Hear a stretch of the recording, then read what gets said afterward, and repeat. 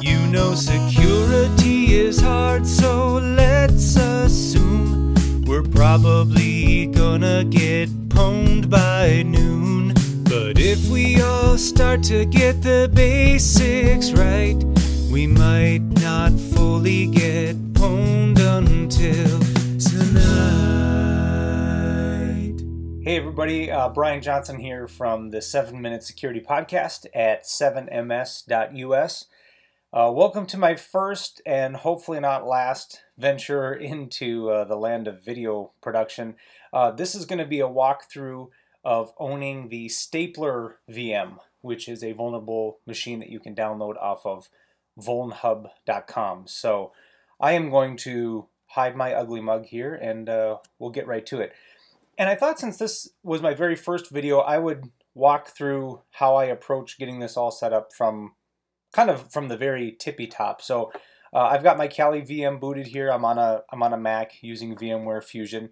Here's my Stapler VM, the vulnerable machine and the target for today.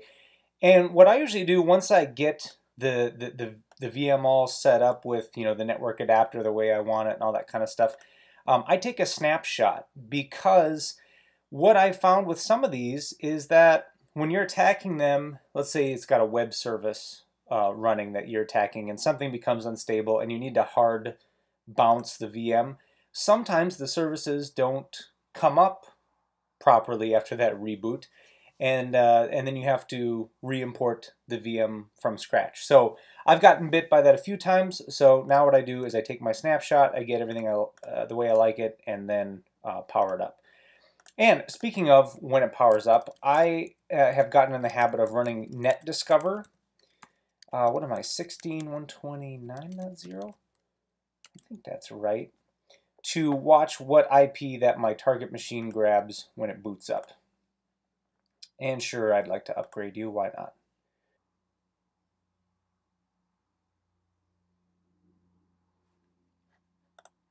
Alright, so we can see that the Stapler VM has grabbed the 143 IP address. So we can just minimize that guy for now, and let's go full screen for the next steps. Okay, so one of the first things I do upon knowing the IP of my target is I really like the Sparta program, which does Nmap style things, but also tacks on some extra goodies, like it runs a NICTO scan and does some light brute forcing, which you can configure to be more heavy brute forcing if you like. But let's just kind of run this VM through the basics and kind of get a feel for what we're looking at here. Alright, so with NICTO done, there looks to be all sorts of delicious goodies that we might want to check out. FTP, web services, port 666, Doom, MySQL, HTTP. So I like, as I mentioned, I like that Sparta does some post-discovery tools as well. So did a NICTO crawl here on port 80. Nothing jumps out too much there. Got a screenshot of the web interface, which is nice. MySQL is running on the box. Didn't find any default creds there, but it did find username and password of anonymous on the FTP service. So we'll want to log in, see what we can find with that account. And then another web service on port 12380 with PHP myadmin, as well as a couple of entries we'll for sure want to explore. Admin 112233 and blog, pique my interest. And here's a screenshot of just the landing page of port 12380. So for web services, whenever I see them identified by NICTO, I like to run a derb against both of them. So I'm going to do, and I'm going to use the W flag, which I believe doesn't stop at warnings, just keeps going, if I remember right. So let's look at user share word lists, derb, I think. And I usually just use big.txt. That was one that always fared well in the OSCP machines that I was attacking. Okay, so nothing there too sexy. Let's check out what's on port 12380. So let's run that, see if we find anything else that grabs our attention. All right, so once derb is done, we can go through its findings, and it looks like there's PHP myadmin. There's also, saw a couple, an announcements directory, JavaScript directory. Okay, a few other things we might want to check out. And by the way, what I didn't do, and I usually do, is I push my derb results out into a file, something like txt, so I can easily review those later. Didn't do that this time, but just wanted to mention that. All right, so let's go back to those initial findings from Sparta. I want to take a look at FTP. So it found default account here, login anonymous, password anonymous. Let's go see what we can find there. So I'm going to make a directory called FTP just to kind of keep things organized, and let's FTP into 172.16.129.143 with username of anonymous, password of anonymous. And let's see what we have. We have a note called note. So let's grab that. Let's exit that, and let's cat note. And it says, Ellie, make sure you update the payload information. Leave it in your FTP account once you are done. John. Okay. I will definitely take that under advisement, as Bruce Willis would say in Die Hard. For now, let me go to my other sort of warm lead, and that is the web service on port 12380. I don't know if did we grab a screenshot of that guy? Yeah, we did. Okay, coming soon. Well, let's pull that up on the browser and see what the heck is on there. I'm going to go ahead and accept this for now. Internal index page. Oh, that's right. The subfolder was blog. So what do we have on blog? Okay. Initech. A nice Office Space reference there. And so it is powered by WordPress. Here's a couple initial postings. Let's see. Hello world, that's how you start everything off. Okay, enough monkeying around. Let's start. Each week goes by. We'll be posting updates every Friday afternoon to make sure we're all on the same page. Written by John Smith. I run this place. All right, maybe some sort of admin. Let's just check out the updates. Not much happened this week. The Office football match got in the way. The only thing which Vicky managed to sort out was to a few WordPress plugins for us. Please be sure to check out their new features. Okay, that's good to know. WordPress plugins can be a lot of fun. There was a fire in the office yesterday, so things have been put on hold for indefinitely. The only thing we managed to do this week was install this new theme and bake some cookies for Pam's birthday, which is today. Happy birthday. Okay, so let's use WP scan and do a scan of our little WordPress friend. So I'm going to make another directory called WordPress to capture any findings we get off of that. Now, I have open here the wpscan.org page, which will tell you all you need to know about running the WP scan tool. What you need to be aware of is that if you just kind of run it with the defaults, it does a little bit of a lighter scan. Like it only scans for a subset of potentially problematic or vulnerable plugins and themes. So just to make it easier on myself, I have, whoops, let me go to, what did I do there? I made something called WordPress enum, just a little shell script. So here's the command I'm going to use. So I'm WP scanning the WordPress URL. I'm going to tac E, enumerate users. I just chose IDs 1 to 100, just in case there's a super large amount of users. I'm also going to tac E, enumerate all plugins, AP, okay? And then I'm going to tac E, enumerate T, the themes. Okay, so let's just run that and see what kind of fun we can have. Now, this is going to take, this is quite processor intensive, this is going to take quite a bit of time. All right, let's fast forward here to when the tool is done running. And one thing I just realized I made a mistake in doing, in my WordPress theme, I'm sorry, in my WP scan command, I made it enumerate themes, just a regular T here. But looking back at the WP scan arguments, I should have run it with AT to be very thorough. You'll see the theme was identified in this scan, so I don't think I need to go back and rerun it, but just for your future reference, okay? So we go back up to all the WP scan findings. There's just a treasure trove here. It looks like this install of WordPress is very much outdated, version 4.2.1, and a whole slug of SQL injection, side channel attacks, cross-site scripting, publish post and market sticky permission issue. And then we also get down to identifying the theme. Okay, the theme is called bhost. Doesn't look like there's anything crazy there. But then when it goes to enumerate all plugins, one that it finds is the advanced video embed videos or playlists. As a side note, I started going after this vector for a long time, and maybe I'll do a follow-up video if I ever figure out how to follow all the way through with it. But using this as an attack vector, I got as far as figuring out the MySQL root creds, but I could never leverage those further to write out a web shell and actually connect to the box and start privilege escalations. So that's on my to-do list. But what jumped out to me during my first swing through this was the user list that was enumerated. And one particular user that jumped out at me was Ellie, because she showed up in that FTP note that we saw a while ago.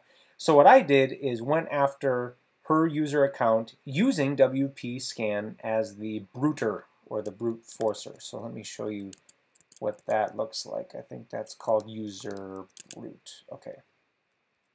So we're using WP scan, same URL. We are targeting username Ellie, and we're going to run her through a word list of rocku2.txt, which is just a shorter list that I made. I did run Ellie through the regular full rocku list first. It just took a lot longer. So for the sake of being a little bit more brief, we're going to run her through a shorter word list. So here we go with user brute sh. I think this will only take a couple seconds. Yeah, there we go. It'll grind through there. And hey, what do you know? We've got username Ellie, password Louie. So because she was mentioned earlier in the land of FTP, let's try to FTP to the target as her. What are we doing? 129, 143. So it's Ellie. There we go. Let's take a look at the files. Now, to me, as I scroll through here, this looks suspiciously like the /etc folder. There's shadow, password. Well, let's see. Can we get shadow? No. Can we get password? Yes, we can. Let's get that password. Very interesting. Okay, so now what I want to do, now that I know some of these SSH users, at least whenever I go through a VM like this, if I get the etc password, I just fire off in another window some brute force attempts to crack into these SSH accounts. But this list is very dirty. We need to clean it up first. And for that, let me move password folder back, because I think I've got my little password snip shell script. Let me show you what that looks like. And this was just something I think I picked up from OSCP notes, or it's on the web quite a bit. But let's run that, and you'll see the result is this nice user list. So actually, let me run this one more time and take the results, put them right into a file called users.txt. Lovely. Okay, so now we can cut Hydra loose. Let's see, I have a Hydra sh. Let me show you what that looks like. Whoops. Oops, if I do that. Okay, so I'm going to Hydra the users.txt, or the users in this text file, and I'm going to use arguments of TAC-E NSR, and that's something I don't remember when I picked that up. For again, that is for trying a null password, trying the login name as the password, and or reversing the login. So I think it would try LE and then YLLE as well. So we're going to set that off, and then I'm going to pause this recording and go to lunch so it can just grind away, and I'll be back with you, well, in a few seconds. All right, so to fast forward a little bit, our Hydra has struck gold, and we have some SSH credentials, and that makes me happy to be alive. So let's give that a try. Let's SSH as select add 120.16.143. And, oh, you know what, folks? Here's a little pro tip for you. In life in general, but especially with SSHing, it's critical to have the account and password spelled correctly. So let's try that one more time. Fantastic. Here I am as S. Hazlett. And now, from this point, this guy was having a hard time canceling, so we're just going to let him simmer off to the side somewhere. At this point, I would normally run my enumeration script. So let me show you how I typically do that if you don't already know how. So Linux priv checker, this Python script, as well as Unix privesc check I like to pull down. So here I'm going to go to temp because I can usually write there. There's nothing in there, and I'm going to spin up a quick web server. I'm going to use Python TAC-M simple HTTP server. Now, if you run this by itself, it's going to default to port 8000. But on several of these VMs, I have found that egress filtering is in place. So having the target machine reach outbound on port 8000 is a no-go. So I've kind of gotten the habit of specifying the port at the end of the command. So let's just do 80, just to make things easy, okay? All right, so let's do this. Let's do wget. Let's do 129. I think I'm 128, I want to say. And let's grab Unix privesc check. Bam. And let's also grab Linux priv checker.py. Fantastic. All right, let's make these both executable. And then let's try Linux priv checker.py, which I need to prefix with Python. So there we go. I'll let that run its course.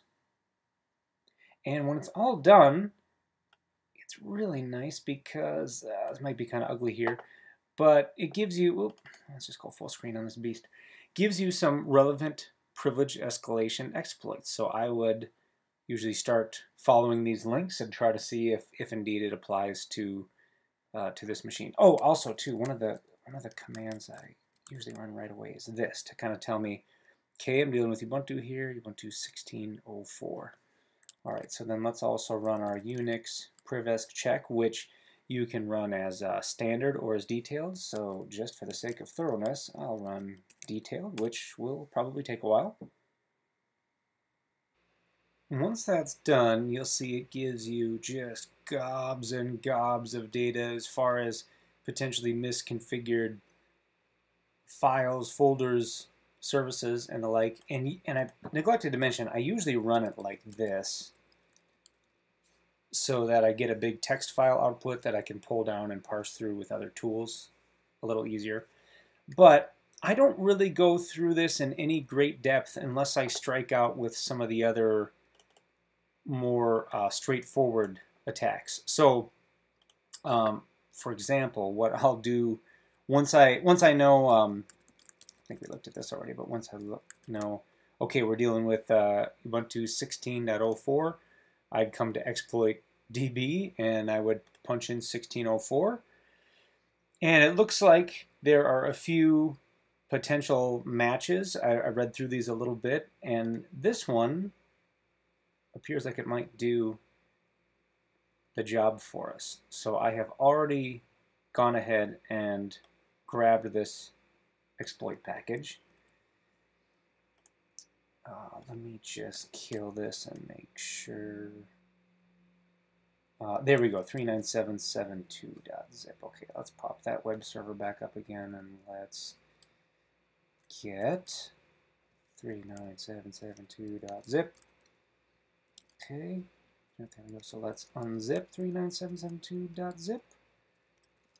And we've got a whole bunch of subfolders. Let's dive into this one.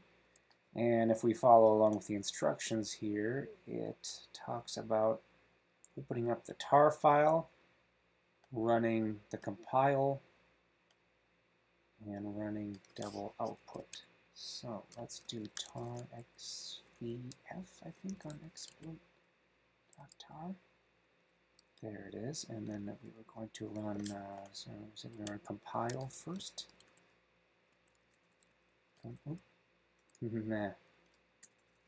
Oh, it's in a subfolder. Okay. Compile sh. And now we should have, yeah, double put. Okay, now we wait patiently. Oh yeah, there we go. Woohoo! So we should be able to go here. Take a look at what we got, and wouldn't you know, we win! Alright, so there you go. There is one path of attack to exploit the stapler VM and get root privileges. I hope you enjoyed this video tutorial walkthrough. If you do like this, would you please look at the bottom of your screen? There's my Twitter handle and my email address. I would really like to hear from you. If you want me to do more of these, I'd like to know, because they take a lot of time to do. But if a lot of people are finding value out of them, if it's helping you in your pen test practices and studies, then I'll definitely do some more. So please reach out, let me know, and have a great day. Take care. Bye-bye. You've been listening to 7 Minute Security, a thrice weekly podcast covering IT and security news, pen test tips and tricks, and career advice. For more information, including a full episode guide, how-to articles, and sponsorship opportunities, visit www.7ms.us.